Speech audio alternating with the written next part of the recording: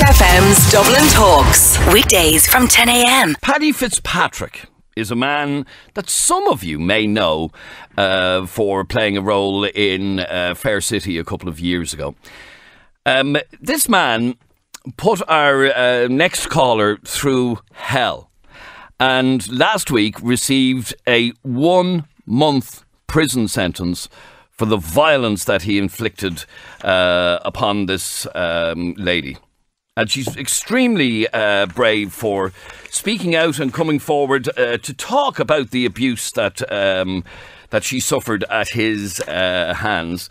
And I'm joined on the line now by the victim of this monster's abuse.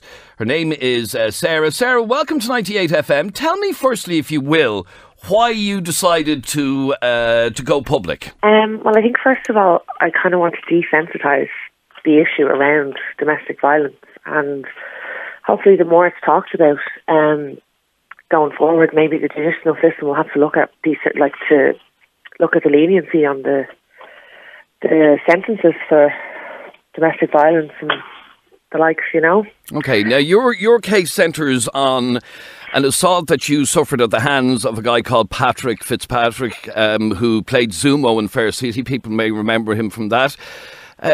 Tell me about your relationship from the start. What was the relationship like at the beginning?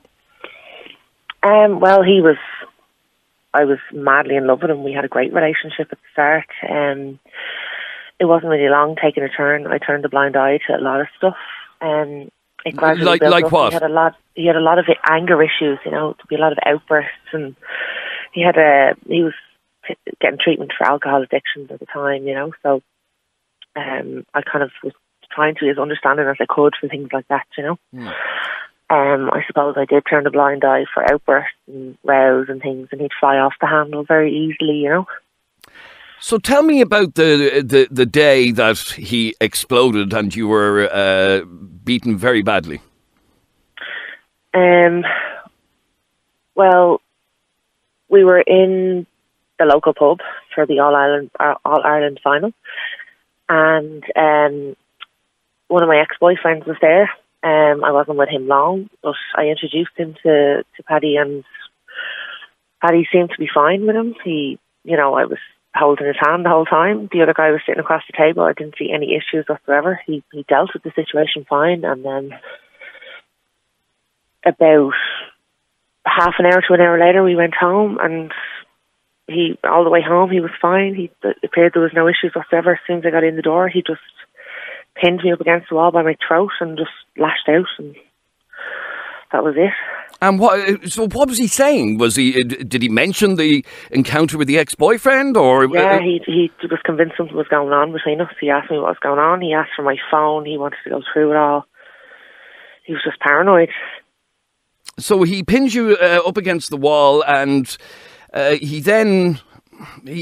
did he do after that? He proceeded to choke me, and then he was hitting me, and then he was trying to get my son away from me. He was trying to put him into his room, and he was trying to keep us apart, basically. And he locked me into one room. He locked my son into another room, and was then trying to get him offside so that he could deal with me. It was pretty horrific, you know. And this all witnessed by your then 5-year-old son? Yeah. And I understand since then, the effect on your little boy, who's now 7, is quite severe. Yeah, definitely. He suffers really badly with anxiety. Because of what he witnessed that day? Yeah, he still talks about it all the time. Does he really? Yeah. Yeah. But you were literally faced... This attack was so severe that you contemplated jumping out of the window for your own protection. But you did have help from a neighbour, is that right? Yeah. I ran to the top story window. I live in an apartment, and a lot of the neighbours kind of heard the commotion and came running out, and luckily they were able to ring the guards a couple of times, and thankfully they did arrive quite quickly. But I did contemplate jumping out the top story window, because I thought my chances of survival if I jump out that window and hit the deck is better than if I stay in this house, because I was full sure he was going to kill me, and that was it. he did subsequently say to me afterwards, I'm so glad they did come to help, because I was not going to stop. I wasn't out to hurt you. I was out to actually kill you. Oh, my God. So you eventually got away from him. He was subsequently charged with that assault. But this is the key to this whole story. Last week, he was sentenced to just 1 month. Yeah. How did you feel about that? Yeah, I mean, it was kind of good in one way to get closure and hopefully put it all behind me, but it is very, very lenient, like, you know. He was sentenced to 1 month in prison last Wednesday for this attack. You say on the one hand it's closure because at least he's been sentenced with something, but it seems bizarre that he received such a lenient sentence, particularly bearing in mind that this isn't the first time he attacked a woman or assaulted a woman. Yeah, definitely. I mean, thankfully my story has been very positively received online and nationwide, but one comment that I did see was that, which I hadn't seen this angle, I hadn't thought of this angle. One person said that the fact the sentence was so short, possibly there's more to this story than we know. And that kind of got to me. I was like, wow, people might actually think that there's more to this, and there isn't. Like, I never even fought back. I never hit him back. I shamefully never defended myself. I just curled up into a ball, and, you know, there is no more to this story. I didn't, you know, they thought that maybe the judge had taken that into account, but there was more to it, but I didn't. There was nothing else, you know. And like I was saying, with a 1 month sentence, it sends out the completely wrong message for women, or men for that matter, who were in abusive relationships like this. That's my worry. That's my worry, Adrian. Definitely. In terms of this guy, and I assume your relationship ended there and then, have you had any contact with him since? Well, it was over 2 years ago, and foolishly after that there were a couple of text message exchanges. I mean, I thought this guy was the love of my life, you know, so I found it very hard to let go, and I was manipulated for a long, long time by him in the relationship, and I did kind of feel sorry for him afterwards. I think I was kind of blindsided, you know. But in the last while, there has been absolutely no contact whatsoever. No, thankfully with counselling and stuff, I've come a long way, you know. Okay, so his sentence last week, albeit short, is at least a sentence, and he has been punished by the courts. Do you worry about him being released? Do you worry about him coming back into your life at all, or are you happy that chapter is now closed? Well, yeah, I'm definitely worried about when he's released. I know that he's been ordered to stay away from the property, from myself, and no contact directly or indirectly, but, you know, you never know what's going to happen. What do you want to say to women who are in a relationship like that, who are suffering at the hands of a man, or a man who's suffering at the hands of a woman? What's your message to people like that? And it's one of the reasons that you've spoken out. Don't feel trapped. Get out. Reach out to somebody that you know. People are very understanding. Like, even if it's not on a professional level, Women's Aid are fantastic. They're so amazing. It's all confidential. You can call them. They'll help you to put certain things in place to get out. You know, just reach out to a friend. There's always ways out, even if you have kids. There's women's refuges. They're fantastic here. There's one in Blanchardstown, and there's always ways out. Just try and get out as best you can, you know. All right, and obviously you're calling for harsher punishment and sentences for domestic abusers like the guy who beat you so badly. Yeah, definitely, yeah. All right, Sarah. Well, I appreciate you speaking to us and speaking publicly, and I think it is important that, you know, people listening in that sort of situation realise they're not alone, that other people are in identical relationships and they just need the strength to get out. Yeah, I've had a phenomenal amount of contact from women that I know and women that I don't on Facebook, messaging me and asking for advice, and, you know, people you think to be in these model relationships and you don't realise what's going on behind closed doors, you know. So, well, look, I wish you well, Sarah, and I wish your little boy well as well. I hope that in time he'll be able to put that in the past for him as well, because I do understand that it has had a fairly devastating effect on him to witness his mammy being beaten like that. Sarah, thanks very much indeed for talking to us on 98FM. Thank you so much, Adrian. Colette, you're on 98FM. Hi, Colette. Hi, how you doing? Sinead, is it fair to say that once somebody does something like this once, they're always capable of doing it? Yeah, once abuser, always abuser. Lepers doesn't change that spots at all. And there should be a mandate where they should be registered for being abused. As we know, if you are a sex offender, you go on the sex offenders register. You think the same sort of thing should apply to somebody? Should apply to an abuser as well. They're not going to stop. They're like being controlled. But the gas party don't stand up to a man. They'll only do it to a woman. Well, then again, there is a few women that abuses men too. No, I know that, and in fact, you just heard that message I read out from a guy talking about his ex-wife swinging an axe around the house. Yeah.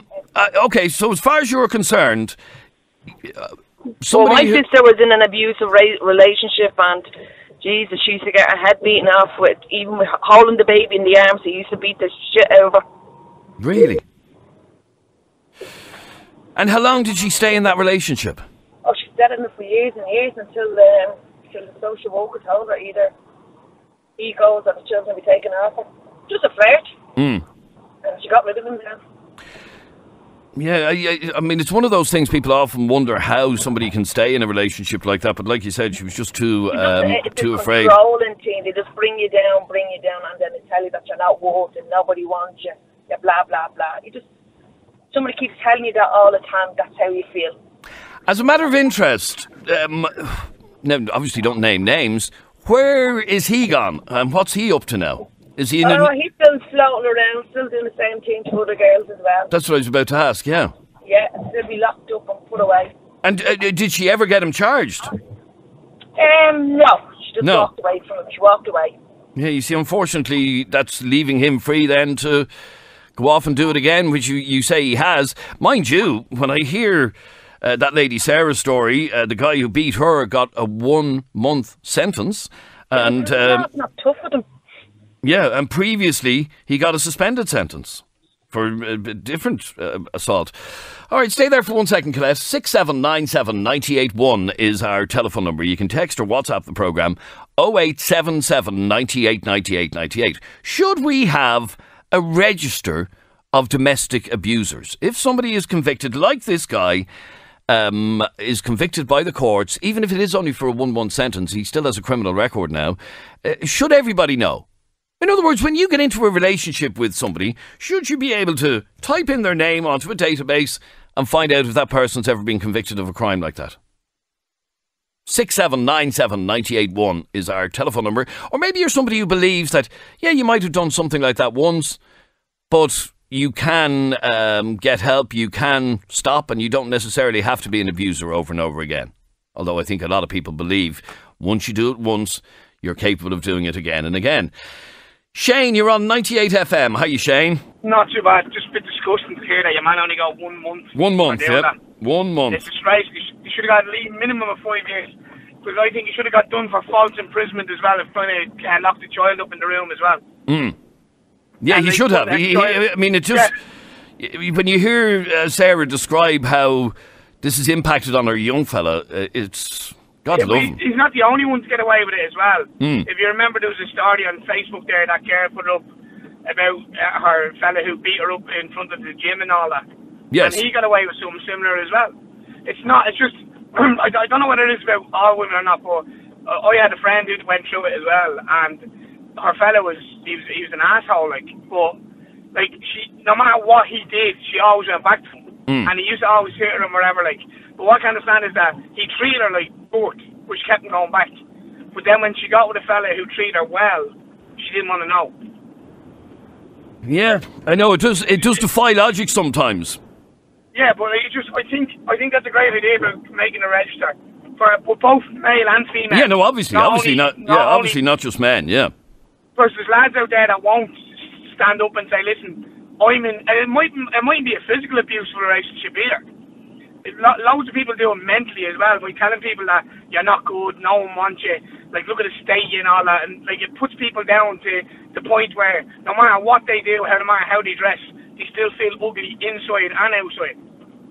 It's a hard thing to deal with, Yeah, I mean, and like I said, when you hear of a sentence like that handed down last week. 1 month in prison. And he won't even serve the 1 month. No. He'd probably be out next week. Yeah, he'd probably go in. He'd probably spend 2 or 3 days in there. And then you get longer for not paying your TV licence. Yeah, and like I said, she decided to speak publicly because she was so shocked by the conviction. 1 month, and he had a previous suspended sentence from the last conviction, which was for 12 months. But is that not? Is that not the judge? Is that not the judge telling all the toe rags out there that are doing it? Go ahead and do it. You're going to get away with it anyway. Big time. Yeah, absolutely. It's shocking, it is. Stay there for a second. Frank, you're on 98FM. How are you, Frank? I tell you, I think they're definitely... You see, Adrian, when you say about a register... Yes. Or some sort of system, in this country, Adrian, that doesn't work. Why? We already have what's called a sex offenders register. However, the only people privy to that is the Gardaí pull system that me and you aren't privy to. Correct. And unfortunately, if there is a register, it'll be only privy to the eyes of legal people, i.e. Gardaí and legal teams. Other than that, means nothing. Now, when it comes to that girl there, it's absolutely shocking. There's a man currently, again, I said it before to you, currently locked up at the pleasure of this state there for 18 months for not paying tax, a GP, when he could be out there saving people's lives. However, now, I'm sure that individual that girl was talking about, I don't know the guy, I don't even know anything about him, but I'm sure if people get on to you there that know him growing up, you'll find he was always like that. He was always a bully, I'd say. Always a violent thug. That's all they are, like, let's face it, they're thugs.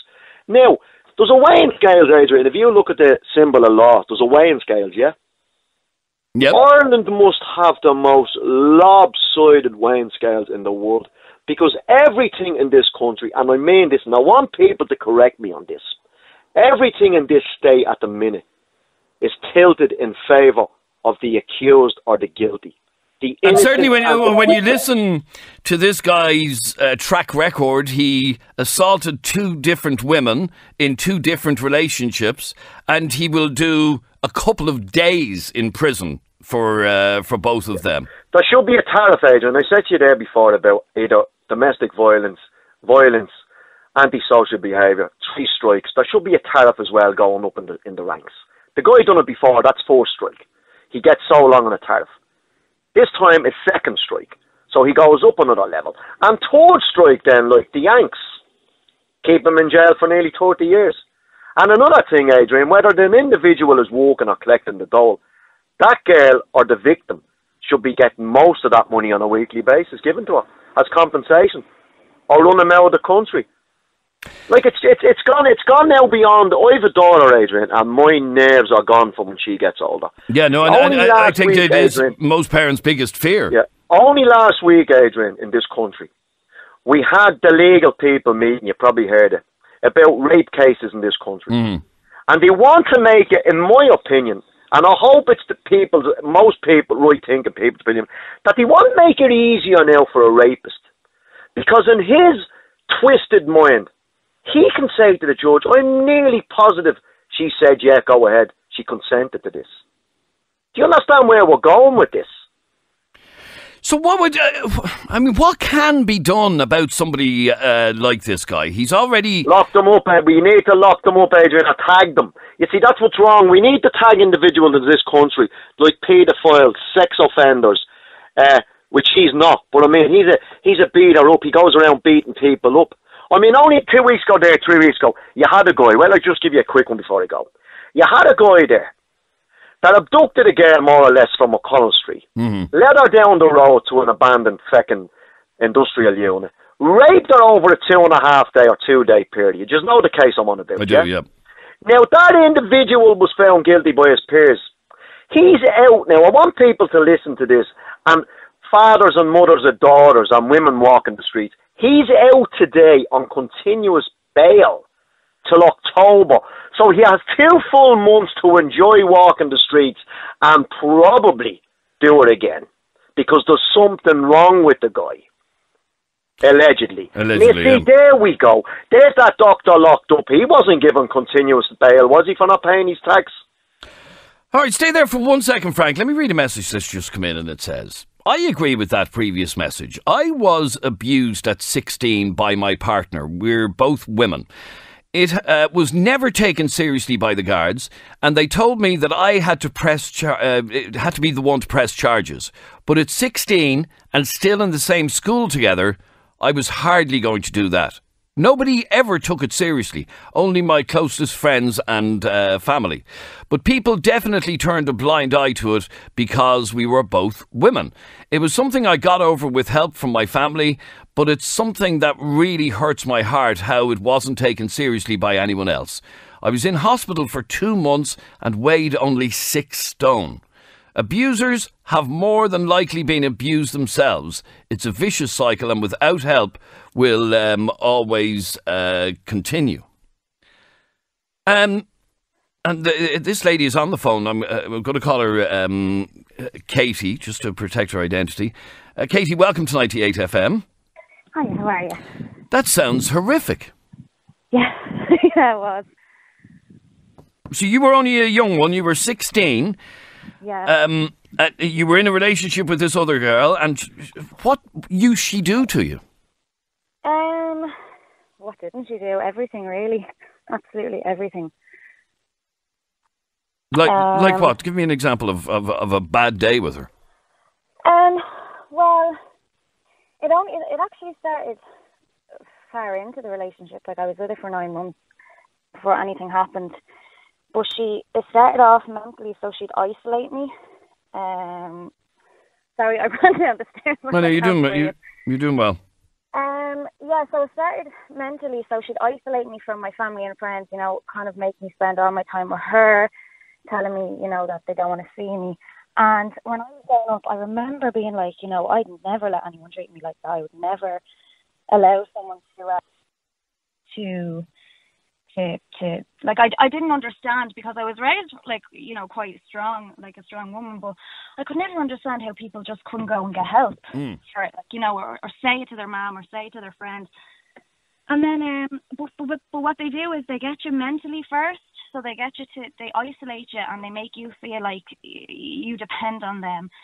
And then I remember the first night we were at a party with my friends, and bear in mind I'm only 16, and we're walking home. She threw a fit over something, and we're walking home, and next thing she just grabbed my phone off me and was trying to push me out into the middle of the road. And then she got me at a wall and bet the fucking shit out of me, excuse my French. And then the next morning I remember waking up, and I remember seeing all these cuts on me and bruises, and I was just like, oh my God. And then she was full of apologies. I'd never do that again. I'm so sorry. And I was like, yeah, look, it's fine. And then that's where it started, like, because I covered it up. I never told anyone. I'd wear my scarf over my neck. And then this went on for months. I didn't tell my mom. I didn't tell my friends. And then I think it just started to, people started to cop that I just wasn't being myself. I lost a lot of weight. And then the final day was because I stood up for myself we were having an argument over something, and then she threatened to kill me. And then I actually ended up having to run into her mom. And I asked her mom, would she drop me home? And her mom said, yeah, no problem. And when we got into the car, she chased us down the road, got onto the bonnet of the car, ripped off the window wiper and tried to get in at me. My God. Really, yeah, it was really like, and you know what, like, the thing about it is, I didn't realise until I was in a hospital bed. I weighed 6 stone. I had to get my appendix out because I think I just kept in everything. It made my gut sick. And it was only then did I realise, oh my God, I was in an abusive relationship. Like, it still didn't stick with me. At 16? At 16, yeah, at 16. And I thought, oh my God, how has this happened? Like, this is exactly what I always said growing up, that would never happen to me. And the thing people forget is they think just as soon as you break up, or, you know, they get caught or whatever, that you're all of a sudden going to hate them, but they still have you manipulated. You know, they still have you in a low place. And in fact, listening to Sarah's conversation a while ago, she said exactly that. For a period of time after the assault, she almost felt sorry for him. Yeah, no, absolutely you do, because they have opened up to you about their problems, and obviously, and I really do stand by it, no one is ever going to hit you unless they've been through something. You know, And was that the case with this girl that you were talking about? Yeah, it was. She had gone through something very similar, worse if even, and But it's no excuse, but you kind of understand and you feel sorry for them because you feel love for them. They obviously don't feel love for you. They feel obsession. But, you love them. You don't want to see them. You're hurt and you want justice, but you also don't want to see them hurt. Do you know what I mean? And it's an awful cycle, but nobody took my case seriously. Like when my friends found out, our mutual friends, they thought, oh, Niamh is just being dramatic. Stuff like that, and And let me ask you this person that you were in the relationship with, how long ago were we talking about? I'm 23 now, so... Okay, so 7-8 years ago. Yeah. And what has she gone on to do? And is she in a relationship, or do you know anything about her now?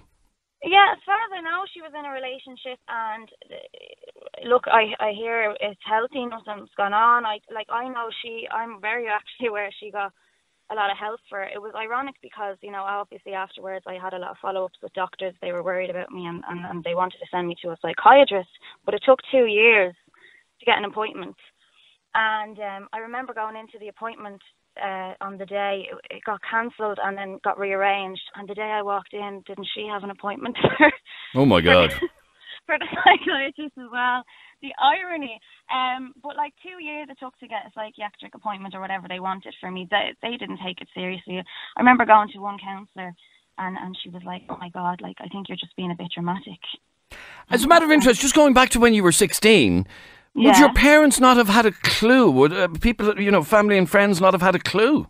I am extremely close with my mum, extremely close with my friends, and I was just very, very good at hiding it.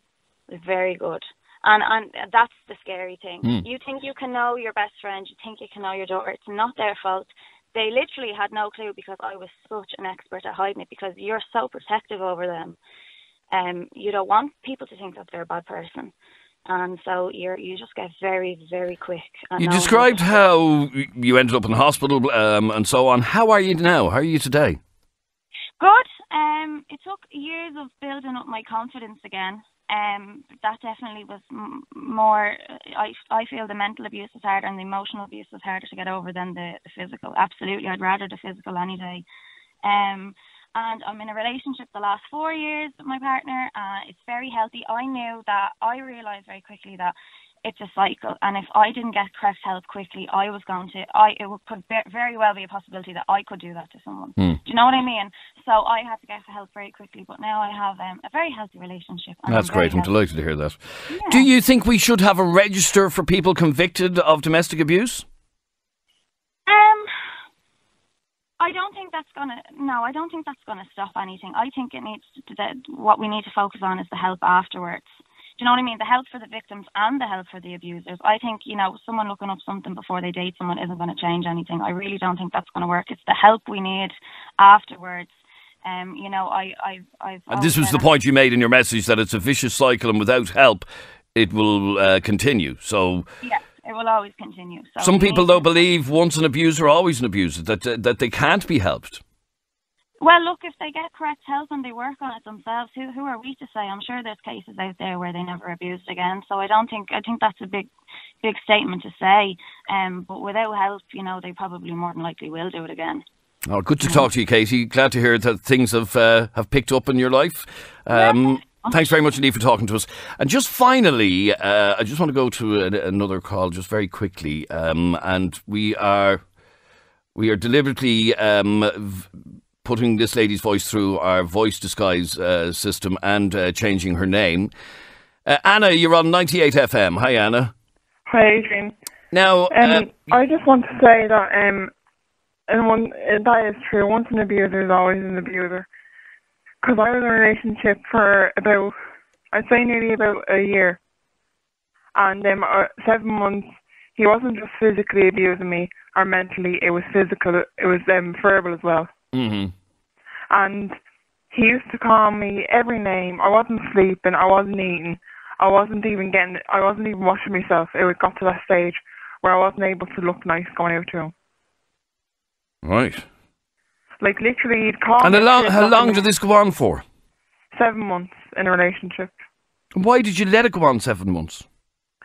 I don't know. He just had me brainwashed. That was the thing. He had me literally brainwashed, and I wasn't able to it got to the stage where I wasn't actually able to see my friends or see my family. I had to go to him constantly. And what was the final straw? What made you get out? Well, the final straw that made me get out was one day we came back from a trip that I was on with him, and he ended up hitting me when we were on the trip. And I rang my mum and said it wasn't him. He took my phone off me and smashed my phone on the ground. And I went over to the shop to get a drink. Well, the drink was on the sill, so because I hadn't got any money, because that was one of the things as well. He took the money off me when I used to get paid for working. He used to take the money off me and spend it on himself. I had no money to get back home, so I asked him for bus fare, and he thought that I was just being a snake, basically going around and getting a drink when I didn't have any money with me. So I took the drink off the window and I threw it at him, and he ended up he can make himself get sick, so he ended up getting sick in my face. Jesus. And that's not just the one thing he done. Like when he ended up hitting me, he hit me in the arm and he kicked me in the chest and stomach, and he was going to stick my face with hot cooker. You eventually got away from him? Yeah. Was he ever charged? No. What did he go on to do then subsequently? Did he get into a new relationship, or do you know anything about him? He got into a new relationship, and he got a girl pregnant. Right. But you don't know if that's an abusive relationship or not? I don't know. The reason I'm asking these questions is because my worry is, and it always has been, that if somebody abuses somebody and they don't get charged or they don't get convicted, they just go on to do it again and again and again, anonymously, because they never even appeared in court. Yeah. But I just don't know what the situation is with that girl, because I I'm not saying it for like I don't care about or anything. It's just I couldn't care what he does. I know it's bad, like that what he does, but I just don't want to have any contact with him because of what he put me through. All right, thanks very much indeed for sharing your story with us. Let me read out one final message. We were asking a couple of minutes ago, once an abuser, always an abuser. My partner slapped me across the face. I slapped her back twice as hard. That was 20 years ago, and we have never, ever struck each other again. We're still together, says Paul. And Adrian, thanks to the liberal agendas, all scum on the planet have rights and can have a bad day. Well, sorry, no. Tag these, and as it's a small price to pay for freedom. This is 98FM's Dublin Talks. 98FM's Dublin Talks. Weekdays from 10 a.m.